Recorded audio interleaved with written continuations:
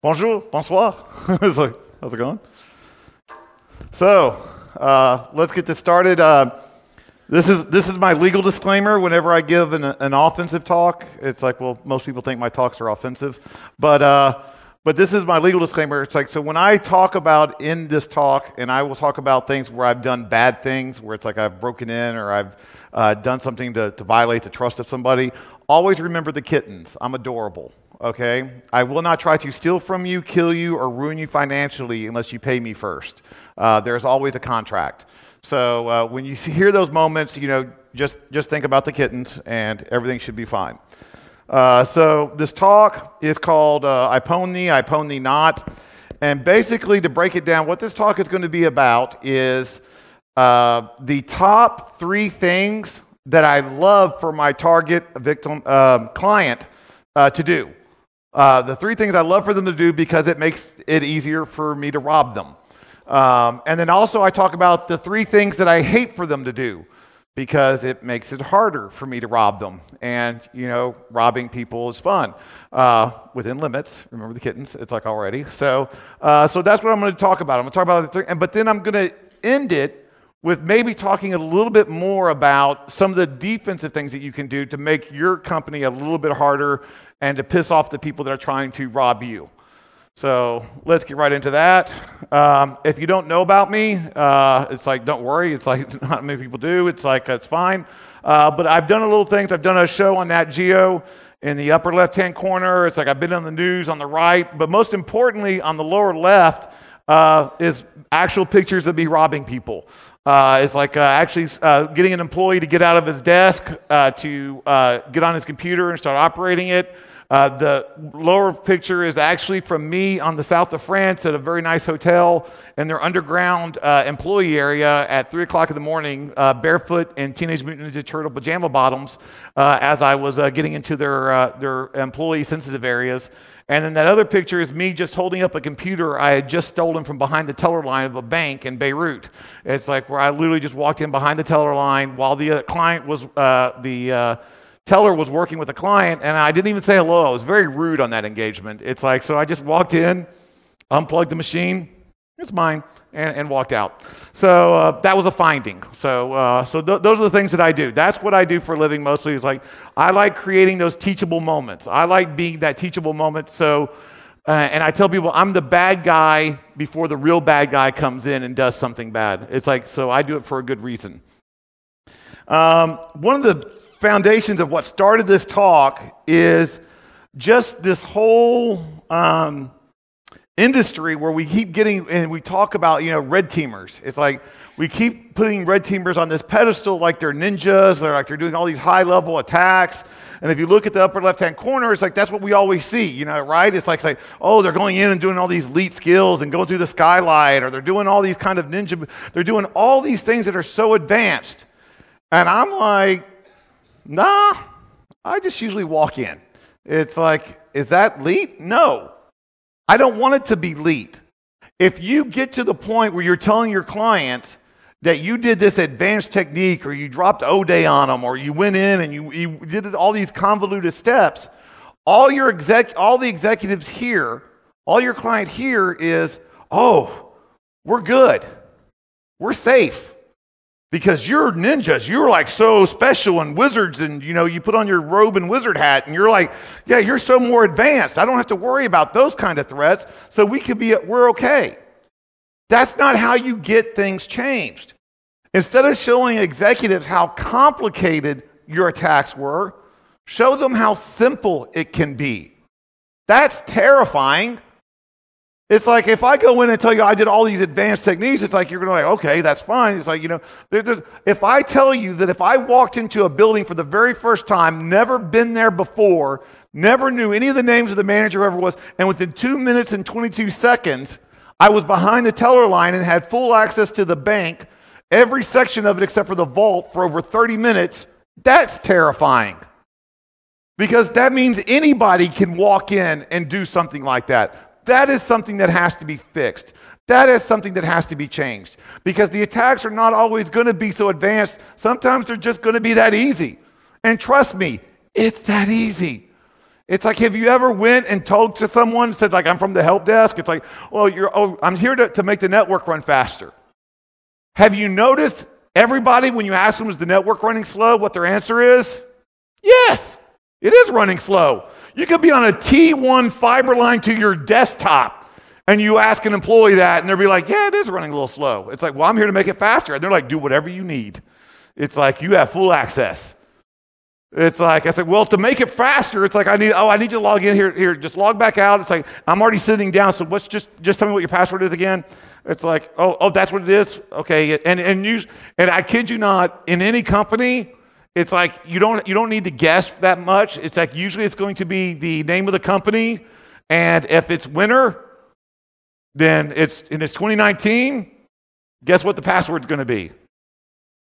Company name, winter 2019. It's like sometimes they don't even do the company name. It's just winter 2019. Because what happens is the password policy resets for a company is every 90 days, every 3 months, every season. So if I'm attacking you in January, I'm trying winter. If I'm attacking you in July, I'm trying summer. And that will work in mostly every company that you go to. It's like, it's sort of sad, and that's one of the reasons why people drink, I think. But it's just a fact. And so we'll get a little bit more about that later. So sometimes it's just that simple of just asking nicely and getting that password. And another problem that we face in our industry is your executives, their expectations, right? Because they want you on that. That's what they want their enterprise on the left. That picture on the left, that is what their enterprise needs to be. That's what you need to create. That's what you need to build. You need to secure that. You need to make that happen. And then you go to them and say, yes, I want to make that happen. How much money do I have? What's our budget? And they're like, for that on the right. It's like, we'll give you enough money for that. It's like, but make it work. We want what's on the left, but we're going to pay for what's on the right. And that can be a problem, right? It's like, because you're looking at like, no. But that's one of the things we always come to, because we're always trying to get more resources from upper management. We're always trying to get them to actually give us the things that we need, but they don't understand that. And one of the key things I think that's the problem is because we're not explaining to them in ways that they understand. We're not showing them what that risk is. Because let's face it, the better at your job that you are, the less they see, right? It's like you go up to every end of the year, you have to go to your company, and if you've been very successful, you'll have to go and tell them, like, well, look, have you noticed nothing really happened this year? It's like we didn't have any breaches or there was no major outages. And they're like, yeah, that was great. Well, if you give us 2 million more euros for next year, we'll make sure nothing happens again. And how does that work? That's why they see us as a cost center. So you have to create metrics. You have to create reasons for them to understand that and to actually give you the... You're never getting that on the left, okay? Let's just be honest, okay? But hopefully you can get a little bit more than that, actually get a door or something put on there. That might help, right? So you at least get a little bit more. So let's go straight into one of the first things that I love for my clients to do. I love how they don't train, just the basic necessity of training your employees to just question something that doesn't look right. One of the key things, one of the key factors that you have in your arsenal in information security is your employees. But you're so busy seeing them as a liability, you're so busy seeing them as a problem and a possible breach area that you're not realizing they're one of your best assets. But you got to train them to question, and you got to empower them to question. I was on an engagement in January, and this client was like very secured. It's like they had a very secured environment in their upper office area. And you had to go through the lobby, and had to go through security layer there, and then there was a security layer up in their suite. And they owned like 2 floors, and it was like, so they felt very secure. And I will always, and I've constantly said this, it's like the only thing worse than no security is a false sense of security. That's what gets you every single time. Because those employees were secured. They felt safe. So they didn't need to question when this, devilishly handsome guy in a jacket, it's like, I'm joking, it was me, shows up to their desk and says, "Hi, I'm with the IT department. It's like, I'm checking to make sure that our GPO policies are right for our USB read-write access on the device charging policies. It's like, so you can't charge your mobile device onto our computers because it actually conflicts with the TCP stack. So it's like, we're going to have to make sure that that's tested. So I have this cable here." It was a USB Ninja. It's like, it's a lightning charger cable. I did not have a phone attached to it. It was just the cable, but with a little Arduino that's hidden inside. And I was like, I just need to test the policy to make sure it works. Let me plug it into your computer. I plugged it in the computer. I pulled out the detonator. It's like, it's not really a detonator, but it sounds cooler when I say detonator. It's like, it's this little box that's got a little blinky light on it, and it's got an antenna. It's cool looking. It looks like a detonator. And so it's like, so I could have activated it like outside. I could have like activated it away from I could have kept it in my pocket and done it, but it was so much cooler and way more intimidating. I pulled it out of my jacket and I was like, boop. It doesn't really say boop, but it sounds cooler when I say boop. So it's like boop, and it's like all of a sudden Notepad pops up on their screen. It automatically types out, "This test completed successfully. Thank you for your cooperation." Smiley face emoji. I plugged in a charging cable and Notepad popped up on their desk. Something's odd, right? We can agree that's a little odd. That's not something that's supposed to happen every single time that you plug in a cable. What was their response? What was their reaction? Okay. 8 people in that area, all sitting side by side. I compromised their machines, every single one of them. Not one person challenged me. Not one person questioned me. Now, I do security awareness engagements. I don't do red teaming. It's like, I don't believe in doing the whole red teaming thing. It's like, what I do is security awareness engagements. So once I go and I destroy you and I find all the stuff and I get in, I wait for 2 minutes and then I come back and I talk to every single person that I compromised.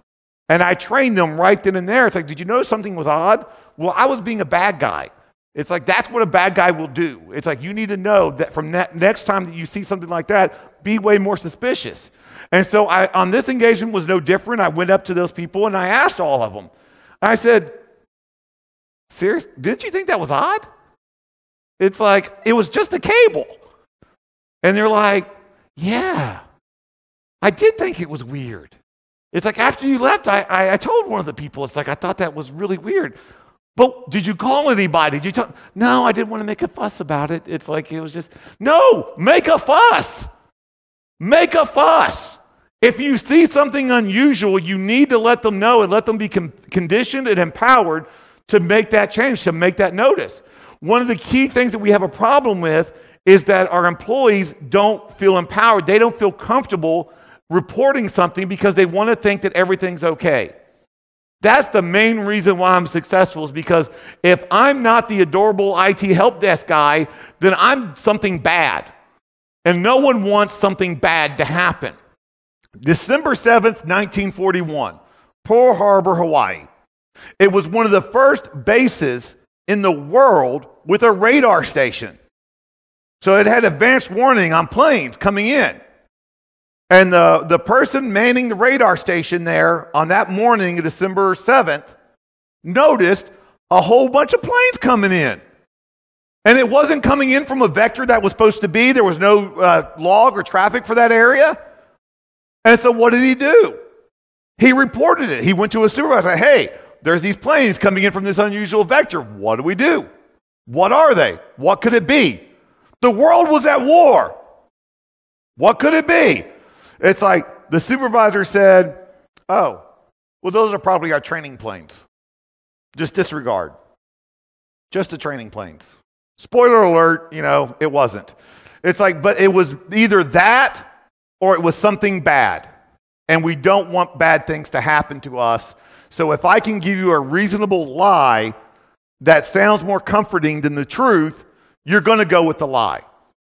So you have to make sure your employees question everything and feel comfortable enough to report it, to say, well, this could be this, but better safe than sorry.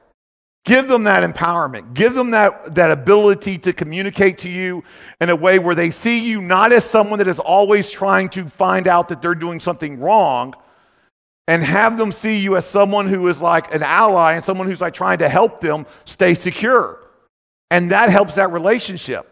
So do that. Make sure you're using them as the proper thing that they are, because they're part of your security team. They just don't realize it. And if you're not utilizing them, they never will. So make them understand that they're part of your security team and they have responsibilities for that. One of the things I hate, it's like, it's not technically the CIA, it's like, but I do tell people it's lobbies.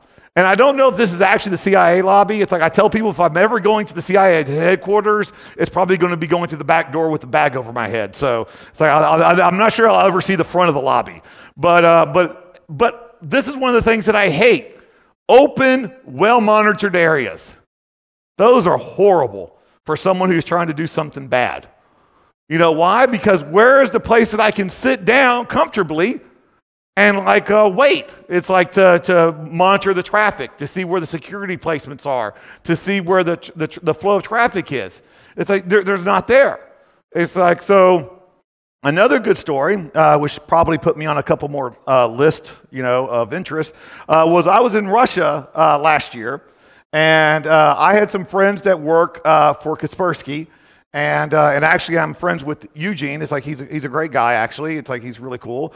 And I happened to be in Moscow, and they're like, hey, come and check out the headquarters. And I was like, if you get invited to go to Kaspersky's headquarters in Moscow, it's like you don't turn that down. It's like, so I'm like, sure, let's go. I'm up for it. I got plenty of time. I'm just like, hanging out, touring. It's like, so I go to Kaspersky's headquarters. And their office was like, their lobby was like really well open. It's like there was this one side wall with this long couch, and it was like looked really comfy. And I'm not technically a bad guy, but it's like I still can't turn off that part where you think bad, right? It's like whenever you go to a building, you go things like, oh yeah, that door's not secured right there. It's like I'd probably get in there. It's like, oh, I could I could come in. I mean, it's just I'm always casing the place. I'm always figuring out what the bad thing is. It's like or how I can circumvent something. It's just how I'm wired. So I wasn't going to do anything bad, but I look sketchy AF. Let's be honest, okay? So it's like even on touring mode, it's like I looked a little sketchy. So I go in, and my first thought was like, oh, Kaspersky's like their security company. Let's see how good their security is. Let's see where they. So I start to sit down. I don't go and register where I'm supposed to. It's like I just go try to sit down on the couch just so I can case the place and see what's going on. It's like my butt didn't even touch the leather. Okay, for when the security guy started coming over, I mean, he was big, okay? He was wearing a shirt that was 2 times too small or muscles 4 times too big. I don't know which, okay? His name was probably Ivan. It's like he comes in, he's like, excuse me, comrade. I don't know. I don't speak Russian accents, but it's like how can I help you? You seem to be, are you supposed to be here? Is there supposed to be an appointment? Can I assist you with anything? It's like when you're that size, you don't have to be rude. It's like you don't have to put on a show. It's obvious where the control lies, right? It's like, so he was very polite, very nice, but he was basically saying, you are not staying here until you're verified. It's like, so he luckily he didn't kindly assist me physically, but he kindly walked me over to the registration, and he stayed there until they confirmed and identified who I was and that I had business there and I was supposed to be there and I was given a visitor's badge. As soon as that was done, he's cool. I got to sit on the couch. I got to walk around the artwork. They got a really cool, weird elephant thing from Dali that looked really neat. They have a museum of all their old products and stuff. You ever seen the Jackie Chan and Eugene Kaspersky mashup thing? It's like it's really cool. You should Google it. It's like they had a box of that, so it was really cool. And I was done because I was vetted. I was verified. I've been to other offices where they have like a Starbucks there, which is great. Because then I can put my Wi-Fi pineapple out and start attacking people that are going in for their coffee before they go to work or they're having their meetings. It's like, and no one questions how long you're going to be there. I mean, yeah, it cost me a latte or a hot chocolate, and those things are expensive at Starbucks, but still worth it because, it's like I'm getting a lot of intel while I'm staying in that lobby. So you got to have, when you want a secured area, your area is only as secured as your whole building, as what people have access to. And if you're not controlling that, then you're having problems. It's like because people like me are going to be coming in with RFID cloners, either Proxmart 3 or actually I think they got 4 now. It's like I don't have the 3 because I'm poor. But it's like you also got the Boss cloner, which is a really cool gadget that does it from 3 feet away. It's like, and you get those devices, and it's like, and those are perfect in those kind of areas where it's like where there's a coffee shop and a line where you can bump up to someone. And it's like and clone their badge. Or you can like hang out by, and I was in one location where literally right by the gate, no security, nobody had a problem with this guy, you know, in a, I don't even think, I think I was wearing a leather jacket. It's like just hanging out right by the card reader. And it's like, that's not cool. It's like, because I mean, I do not look like I belong near your card readers at all anyway. It's like, especially there for like 10 to 15 minutes as your employees are going through it. So monitor those areas, keep an eye on what traffic, and make sure you let the people know that visit, you let them know that they've been recognized, that they've been acknowledged, that you've like, hey. Yeah. Well, actually not you, probably you right there. Just okay. So yeah, you got to make sure that they know that thing. You got to make sure that they're being acknowledged. Now, you'll see there's a common theme of me making fun of the U.S. government and their security policies, and it's not because I dislike the government or America or anything like that. It's just when it comes to really bad security policies, they seem to be really good at giving bad examples for. So it's not my fault, it's theirs, and I have no regrets. So, and when we talk about really bad security, you can't really even start a conversation without mentioning the TSA, and I don't want to get too mad because I still got to fly back, but egress filtering. How many people have a firewall rule in their company that says any internal can go to anywhere external, any protocol, allow, no logging? Do not raise your hand, you'll make me cry. Okay? Because a lot of people have that rule. They're like, why do we have to monitor what's going outbound? We're worried about what's coming in. Yeah, back in 2000, that was a really big concern. But now all your attacks are coming from endpoints. Now I'm compromising Bob in accounting, and he's now my point of entry. So what is he doing? He's creating a secured connection outbound to my command and control device. And now I've got internal access to your network because you didn't monitor Bob going there. One of the payloads that I have on my Bash Bunny from Hack 5 is very simple. It opens up a command prompt and it telnets to tal.blinkylights.nl. It's a great payload because you know what happens when you open up a command prompt and you telnet to tal.blinkylights.nl? You get ASCII Star Wars in the window. It's awesome. It's like, you know, all the little characters. It's like little animations. It's great. The important thing is, why does Bob in accounting have telnet access to the Netherlands when he's in like a donut shop factory in Phoenix? Why is that necessary? If you look at one of the biggest breaches and the biggest example of fail when it comes to egress filtering, Sony. I'm not trying to kick them when they're down. It's like, but how do you lose 1.83 terabytes of data leaving your network and no one going, that's odd. 1.83 terabytes. Okay. I mean, a network guy should have said, maybe we should increase the bandwidth. Maybe we need to like make the pipe big. Someone should have said something. Why is your data going to Paraguay? Especially over a terabyte. That's data. It's like, it could have been just one MSX access database, but it's still a lot of data. It's 1.83 terabytes. And no one questioned it. No one questioned what that was. So you have to do that. You have to be able to show them that. So another thing is, one of the things I hate is dual factor authentication. Gosh, that sucks. You go through all the trouble to steal something from someone, and then you realize you need another piece to get in. That is not fun. That's very disappointing. It's like I hate, cloning an RFID badge going like, ha-ha, and then it's like I get to keypad. It's like, where am I going to do now? It's like I've got part of it. I don't have the second part. One of the things I like about that, but it all depends on what keypad, because I love security in certain buildings that we need dual factor. Have to use a HID badge. And they got to have a keypad. What's the code? Just put a keypad on there. It's fine. It's like just everybody can have the same code.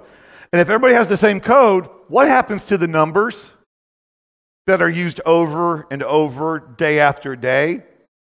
You look at the keypad and you go like, the number 3, the number 1, the number 2, and the number 4 are all rubbed off and everything else looks pristine and brand new. I wonder what the code is. And it doesn't even have to be 1, 2, 3, 4. Spoiler alert, it usually is 1, 2, 3, 4. It doesn't have to be that. I still have 24 different keys that I have to try. Only 24 were 4 digits. I only have 24 tries to get the right one. It's like, so you have to make sure that you're using a keypad that you change out, that you don't wear the keys down to. It's like, especially when you're like in a garage area. I was in one place, actually in a warehouse area. It was hilarious because it wasn't worn down. It was just brown. It's like, because people's dirty hands were just like, it was just, okay, there's the key combination. I know what to use now. So make sure that you're using dual factor authentication. One of the ways that I see this is at banks. It's like banks have dual factor authentication. I was going into a bank and doing a sweep, and it wasn't implemented quite right. Because banks are very serious about their money transfers, right? You can't transfer just $1 million willy-nilly. It's like you've got to have controls. And one of the controls for transferring $1 million is the person authorizing it has to have a key fob. Their digital signature. This key gives you the right to transfer millions of dollars. It's a very prized possession. 85-90% of the time that I saw an executive's desk, the key fob was stuck into the laptop. But I'm like, that's not dual factor authentication, people. It's like, that's not how that works. That's not how any of this works. It's like, don't worry, another 10%, they were more secure. They literally you just had to pull open the drawer and it was in the front drawer. It's like, so they actually hid it from the laptop, so good on them, right? It did take me an extra 14 seconds to get that. So that created a little bit of a delay. But so that's something that's important. You got to let them know. It's like dual factor authentication has to be taken seriously and has to actually be dual factor.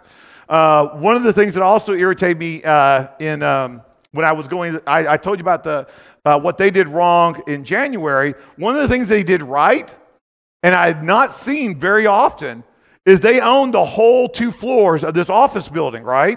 So you're thinking once you're inside, behind the security, everything should be free and open. Do you know what the mothers did? They made it where you needed to badge in every single section and department.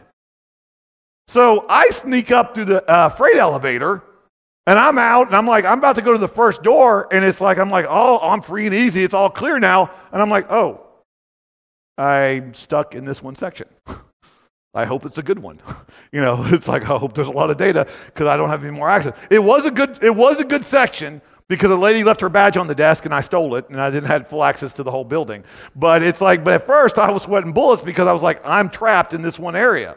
So so that segmentation is also really good in a physical environment as well. And people should be conditioned that it's not that big of a deal to just badge in to get through from one area to the other.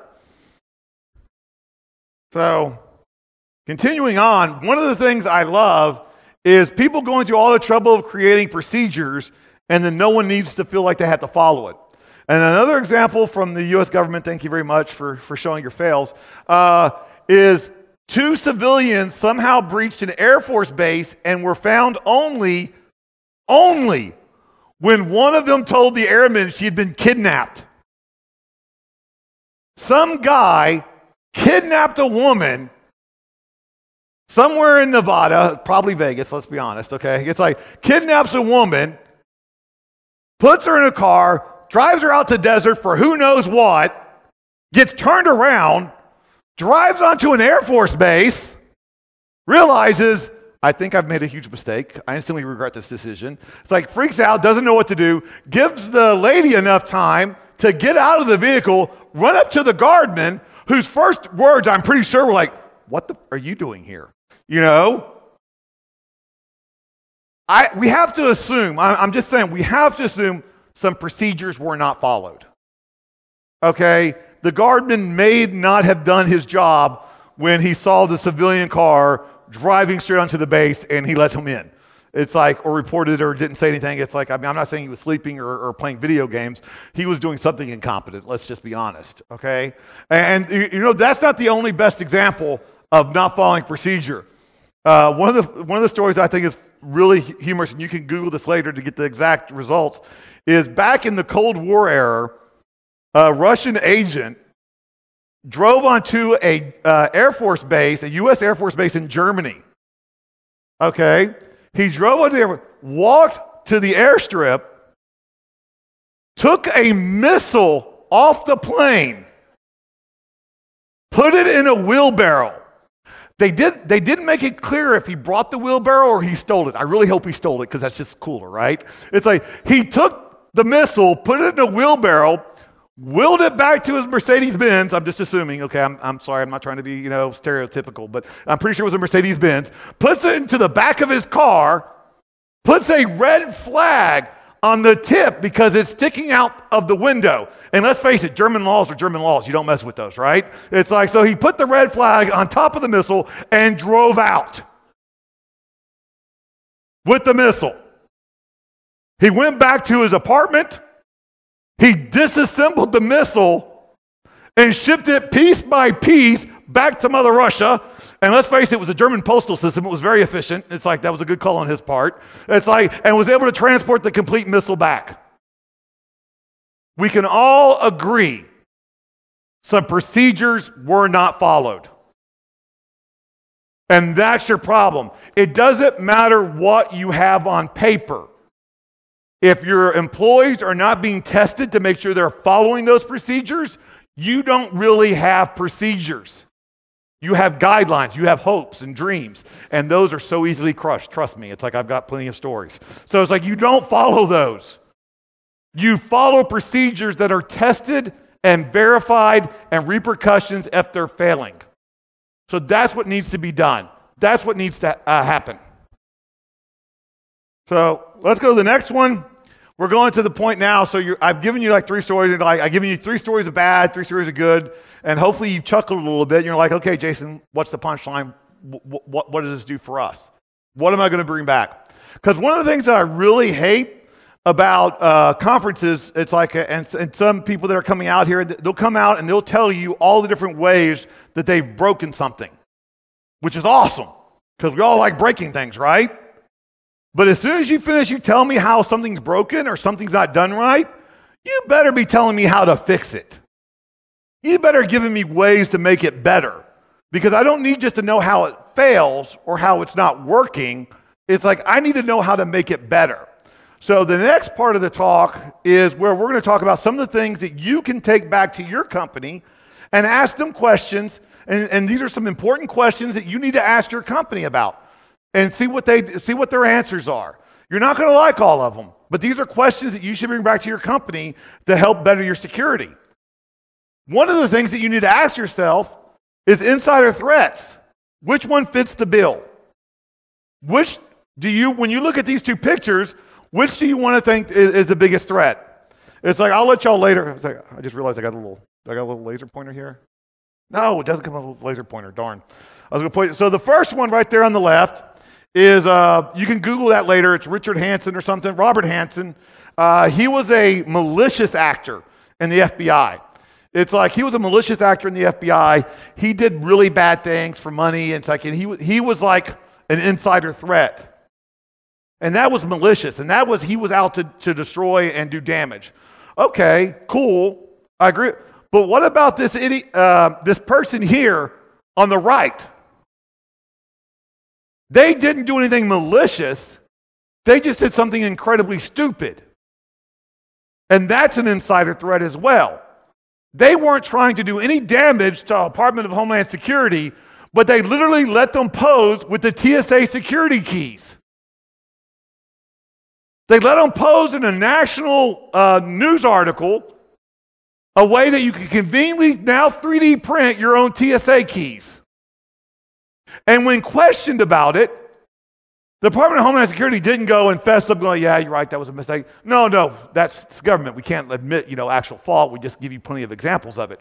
So it's like, so what they did was like, well, we don't really care too much about the concern about the security aspect of those keys. It's more of a convenience thing. It's like, this is the same government that wants keys to all your mobile devices. If they treat those keys like that, what do you think they're going to treat your encryption keys like? That's a problem. That's something to think about, because this wasn't a malicious actor. This was just stupidity. This was just someone trying. I had one environment where one employee who was the best employee, he was doing really good, and what he decided to do was very simple. I'm going to be more effective at my job by bringing in a wireless router, plugging the internet section into the internal network, and putting that wireless router underneath the conference table. So now when I'm at the conference table, I can still get my emails. I can still do work. I'm not just wasting the time just being in this meeting.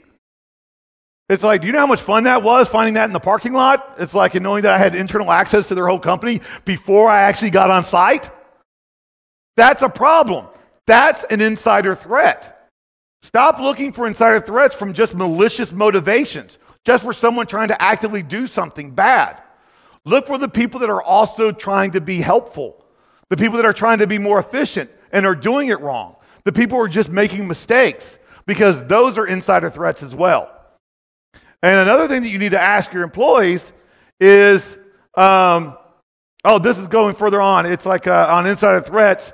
This is a great example of one too. Senior Trump administrative official who met on Wednesday discussed whether to seek legislation prohibiting tech companies from using forms of encryption that law enforcement can't break. Who's terrified? Everybody's, if you're not terrified, I didn't translate that properly enough. Bad. La bad. Okay? La horrible. That's terrible. It's Tehibla. There it is. Tehibla.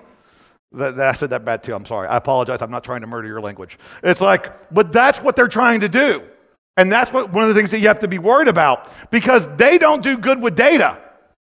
This right here was from border control.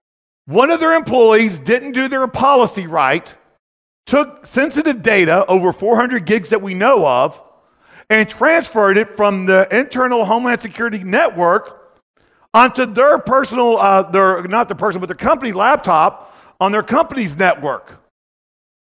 So they broke policy. They broke procedure. And then they leaked it. And instead of the border control owning up to it, going, yeah, that was a bad thing we're doing, they decided to issue a statement going like, oh, we did a search for the dark web. Your data's secure. I'm like, really? It's like, who came up with that idea? It's like, man, we lost all this data. What are we going to do? It's like, we keep using APT. Can we blame China on this one? It's like, maybe, I don't know. It's like, hey, but just say that we scoured the dark web and we didn't find nothing. That'll make everybody feel better.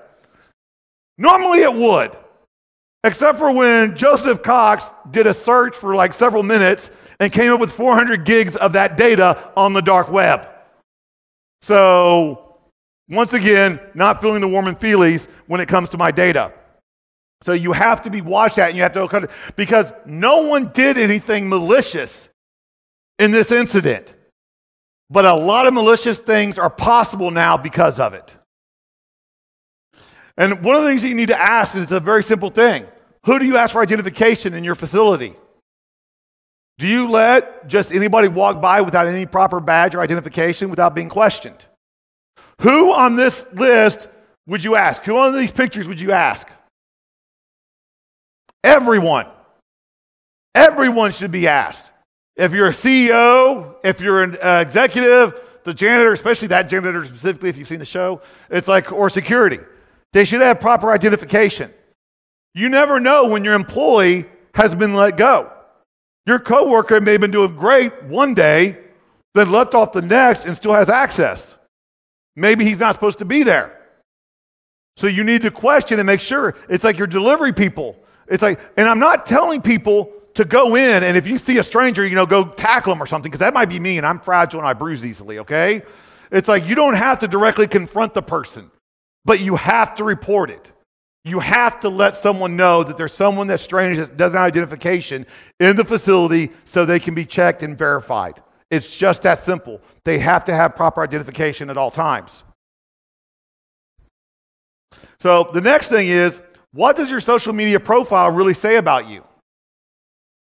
How many people on a pen test in this day and age, and I mean, this is a legit question, because I've never said it this way, but I'm actually curious. How many people on a legit pen test run an Nmap scan, it's like on the external IP address?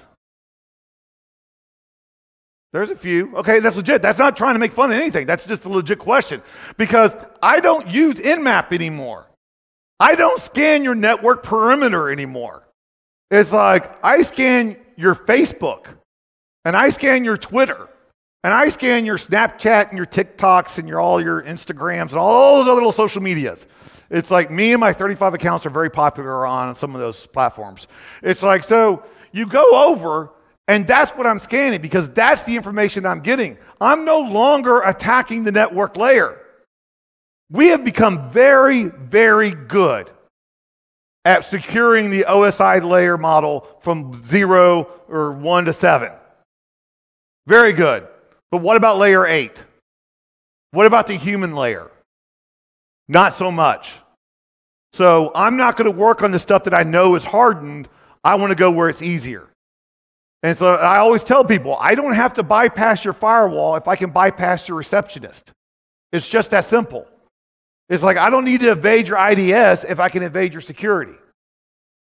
So you need to do that. You need to make sure your employees understand that the information that they're giving out to the world is public usually. Some have private accounts, but most of it's public, especially for the executives. Because I'm not usually attacking the person in the mailroom. I'm attacking the executives. My first starting point on an attack is the About Us page on a company's website. Because what are you providing? The list of targets. Your board of directors and your executives. You're telling me who to go after. And that's what I'm gathering information from. That's where I'm doing my recon from. It's like I'm going to your company's page on Facebook, and I'm looking to see which employees shared an article from you or liked an article, because that means they're very active and they're very good and they're very sociable. And I love being sociable. It's like I am an 85-year-old retired Air Force Lieutenant Colonel Jack O'Neill on Twitter. It's like that my granddaughter got me involved on Twitter, and I tweet mostly about mowing the lawn, working in my garage, and how social media is destroying the fabric of American society. It's like I am also a 23-year-old woman who just graduated with her CPA and getting into accounting. And I literally had one of my victims, clients actually endorsed me for my accounting skills. And I thought that was awesome. It's like I had compromised you and you endorsed me. That was perfect. It was a win-win situation for me. So I am all these different kind of things because that's where the information is. I had an executive hire me once to go after and spearfish his company. All I did was found his Twitter account, found that he went to a conference 3 months before, went to the conference's website, saw their speaker list, found one that was like in the same business, in the same region as my target, and then I stole his identity, and then I sent an email to the executive who hired me to spearfish his company 24 hours before, and sent him an email from that speaker saying, it was great meeting you 3 months ago at the conference. Like we talked, I still want you to be on the board of directors for our site. Here's the website. Please look it over and let us know if you're interested. It'd be great to have you on board, and it was great meeting you and having a conversation with you. Who here is going to remember 3 months what conversations you had here at this conference? Some of them probably. It's like after around midnight, maybe not so much. But it's like this guy clicked on the link within 12 hours. Knowing that he was being spearfished. It's like social media was the only thing that I used. So you got to make sure that you're protecting your employees, and your employees know that you're not trying to stifle their freedoms. You're not trying to stifle their expressions.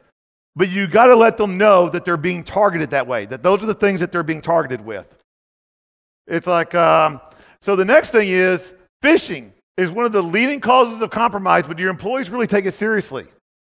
How many people understand that clicking on a link with a company computer on an email that they're not familiar with is a bad thing? Understand it. Not me, we still get this. It's still being done. And one of the biggest examples of that, it's always, I think it's always going to be Target, right? It's like it's always, I mean, no offense to Target, but it's Target. They were not even the original cause of the compromise. Their third-party vendor, their HVAC company, was hit with a phishing attack. I'm sorry, the CEO of the company said they were hit with APT. It's like, we got hit by APT. You know, because that's what you got to tell your shareholders and stockholders. It's like, no, it was APT. It was like, oh my gosh, it was like the APT got us. It's like, and everybody wants you to think that APT stands for what? Advanced Persistent Threats. It sounds very threatening, okay? It's like, and persistent. It's like, no, that's not what it stands for. 99% of the time, it stands for adequate phishing technique, period, okay? Don't let anybody sell you something different. It's like someone in that company clicked on a link, got compromised, and used that trust relationship to take over their networks, and they lost over $300 million. I mean, even in euros, that's got to add up to something. When you get into the hundreds of millions in mostly all currencies, it starts meaning big money, right? It's like, that was a lot of money. So that was probably like 20 million euros, but still, whatever, it doesn't matter. It was a lot of money. So that's an issue that you have to make sure your employees are understanding. Do you let your delivery drivers wreck their van every month or every quarter and still be okay with that? Because they're jeopardizing the cost of a van that costs maybe 100,000 euros. It's like one of those especially fancy ones, right? So why, if you don't tolerate that from your employees, your drivers, that's part of their job is to use that equipment properly, safely, and effectively, then why are you letting your users get away from constantly clicking links that are jeopardizing your company that you can lose millions off of?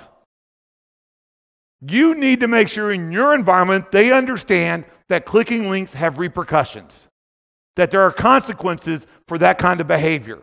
It's like, I'm not saying you fire all of them at first. It's like you have to educate them. You have to show them what they can do to protect themselves, how to start thinking critically when they get suspicious emails. That's on you.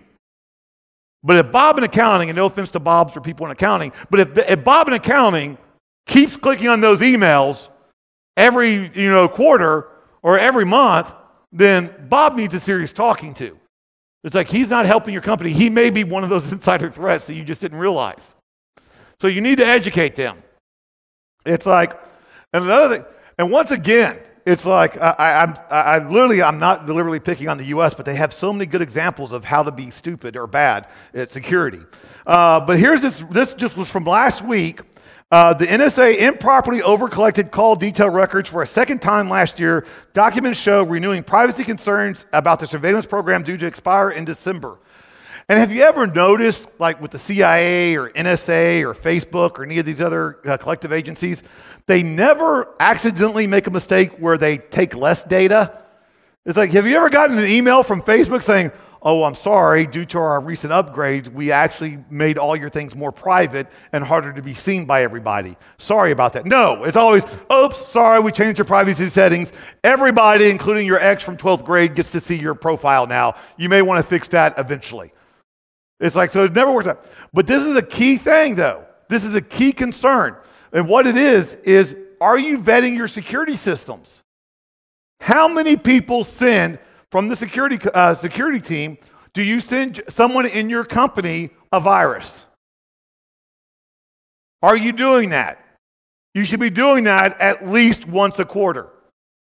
Send a malicious program to an internal machine that is, can be segmented off a network. It's like, Jason, I'm going to check my Twitter later. It's like, Jason said to infect our network and stuff. And no, that's not what I'm saying.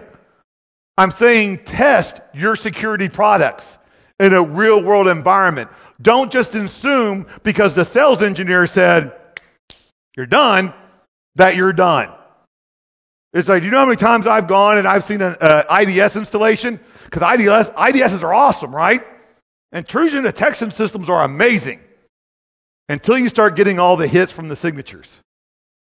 Because how many people, I've seen companies install an IDS system, put a default signature base in there, and they're like, it's like, I don't know what to do with all this.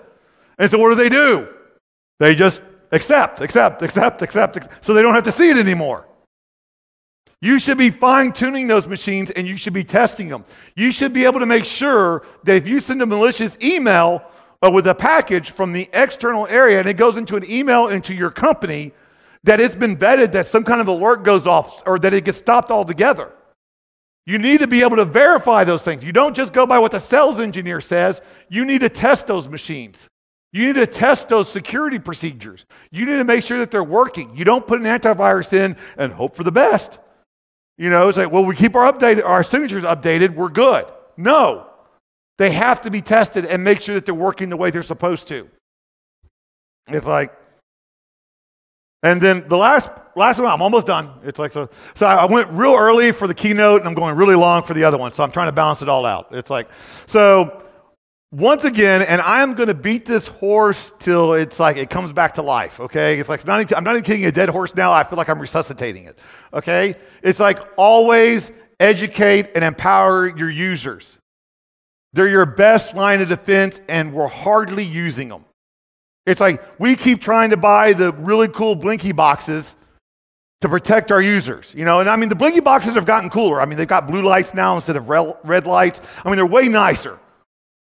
But stop trying to get technology to protect your users. Start understanding that you need your users to protect your technology. And if you don't have that, you don't really have a good security plan. It's like, so make sure that you're utilizing them and that they know they need to be utilized. Make sure they understand they're part of the team, not part of the threat. And treat them that way, and you'll have a better program.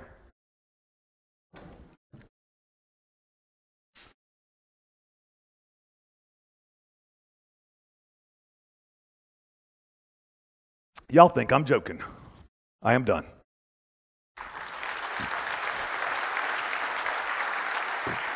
Are there any questions?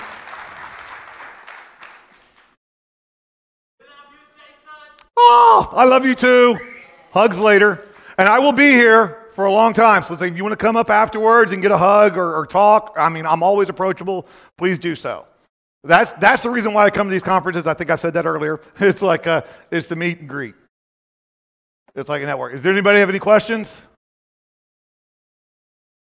All right. Oh, wait, here we go. Thank you very much. Where do you put boundaries or borders between hacking in social and private social life of people and try to hack into the companies? I mean, like, I'm not going to lockpick someone a house just because I want to have maybe private company files in there. I mean, just to know, where do you put the boundary? Where's the line? Yeah, and that's a good question. Thank you. People talk about that. They're saying it's like, well, you're going after the users on their private moments and their private. It's not private. It's public. It's like, I am a bad guy. I'm there trying to rob you. We've already established my moral boundaries, right? I have never been mugged anywhere where it's like, I'm really sorry to do this, it's like, I mean, ignore the gun. I mean, it's overkill. I mean, no pun intended, but I need your wallet and your credit cards and everything else. I mean, I hate this has to happen, this way. It's very awkward for both of us. It's like, can you just you don't get mugged like that unless you're in Canada, right? It's like, no one does that. I've broken into a building before in a wheelchair. I've already established I'm a horrible person trying to steal from you.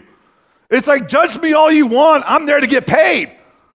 It's like, so I am going to go over like a bad guy and I'm going to look at your social media things to find ways to get in, to find ways to make it sound more convincing that I'm one of your friends, to assume the identity of your friends, saying, hey, it was great going to that party that we went to last Saturday night. It's like, I hope you had fun too. By the way, I found this story. Click on this link here. It's like that's how that works because they do remember going to that place with that party. They don't remember the fact that they posted it publicly on Facebook and that person also checked into the same location. It's like I literally showed him one of my examples of a person who worked for a bank in the US, and on her public profile, we were not friends. And trust me, after this talk, we were never going to be friends. It's like on her public profile that anybody could see was her phone number and physical address. The very next slide in that presentation was a picture of her house. Now, don't think I'm creepy. I didn't go to her house and take a picture. I have limits, okay? It was from Google Street View. But it was still a picture of her house. People in America are still being kidnapped after they close up the bank and held overnight so they can open it up because of the time-sensitive thing of the vaults, and they're being held overnight to open up and rob the bank the next morning. That still occurs in the U.S. And that's what she was opening herself up to, but she didn't see that because she didn't understand that online activity and things that you say online can translate to real-world threats. And that's what we're there for. We're not there for just to like be all, oh, we're just going to scan this and we're going to go this range. We don't want to go too hard because that might hurt their feelings. I've established I'm trying to rob you. It's like anything that I can do to rob you that's not going to get me in more trouble, and a criminal doesn't have that kind of leeway. It's like I have some boundaries where like, yeah, that's a little bit too much for me even, okay? It's like a criminal doesn't have that. So the employees need to know it's not about their freedoms, it's what information they're giving that can be used against them from someone who's trying to steal from not just them, but from their company. Is there any other questions? Yes? Make it short, please. Soon our technical team will need to add a turnover. Just a little question about what are your thoughts about the stealth aspect when doing a physical intrusion in buildings or in company to avoid the cameras or to avoid too many witnesses from the company? Oh, I do not try to avoid anything. It's like one of the best things that you can do when you're doing something really evil is to not act really evil. It's like when I go into a location, it's like I'm like, I own this place. What's up? You know, it's like I'm going straight in. And every location, I do that. I immediately walk in the door and I just start walking. Like I know exactly where I'm going.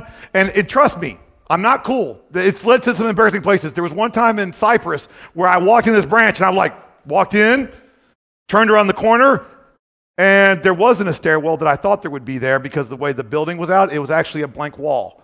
And I'm like, this is awkward. Because now I got to walk back to everybody in the lobby and they're like, what the was he doing over there by the wall? It's like, I don't know. It's like, and I got caught one time in a company because I did that. I walked purposely to the back of all these glass offices. So everybody saw me walking to these empty offices where nobody was. And I'm like, oh, I should have stopped at that guy. You don't try to avoid eye contact. You don't try to avoid cameras because once again, you go into the assumption that robbers don't, if robbers actually thought about the odds, they wouldn't be robbers. You got to understand criminals aren't the best critical thinking process people, right? Because they all think they're going to get away with it. They all have how many times he's like, oh, we're going to do this. And we're like, I know it's like Acme hour, right? It's like, but they all think they're going to get away with it. So that's what you try to do. It's like I smile, I laugh, I joke. I can't be a bad guy. Look how adorable I am. It's like I'm not trying to steal from you. It's like, and those are the threats. It's like people acting suspicious or shifty. It's like people are afraid of that. People know about that. It feels nervous. If I go right up to you and say, hey, I'm with the IT department. We're trying to check your USB rights. Thank you very much. It's like, have a nice day. It's like no one questions that. So I never tried to avoid cameras. I never tried to avoid interactions. One of the best security social engineering countermeasures that I have in my bag of tricks is when I'm walking by someone and they look a little bit suspicious, my very first reaction, hey, what's up? And just keep going. That's it. Because I initiated contact. I said hello to them. So now I'm like, well, he must be cool. It's like he said hello. He's very polite. It's like he must know me. I mean, I'm expecting people to avoid contact. I'm going like, hey, what's going on? When I saw one person in this one engagement where they were looking at me suspiciously, I literally walked around to them. Say, hey, I'm trying to find this person. It's like, can you give me directions or help me out to their location? And had them walk me to the place that I needed to be. Because that makes them feel more comfortable. So you don't try to dodge or you try to make sure that you're looking like you're open and you have nothing to hide. Because that's the people that have a lot of stuff to hide. It's like, look at politicians. Thank you, Jayson. All right. Very good. Thank you very much. I will be here afterwards, so if you've got other questions, come find me. Thank you very much. Thank you for your... Love this conference. Love you guys. Very nice. Right.